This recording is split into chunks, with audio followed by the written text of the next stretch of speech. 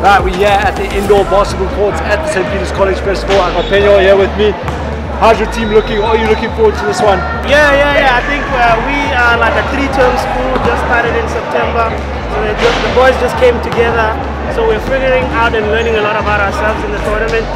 We won one, we lost one, but through all of those, it's just feedback for us to get better.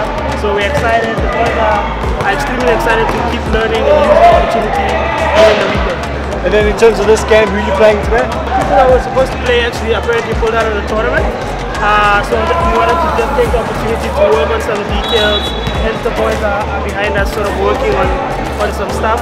Right, and then in terms of your team dynamics, do you think this, you guys obviously now are brand new, everyone getting together, but do you think it's starting to get better as you go through the tournament? Absolutely, I think that the boys are understanding their roles and also people understanding that some I have to score more, I have to rebound more, and just also understanding the flow of the game and when do I assert myself and when do I make space for my teammates. So I think we're figuring some stuff out. And now right now you're just running through some drills? Absolutely. Yeah. Alright, let's go check some of those drills that they're running through. We'll see you guys in a bit.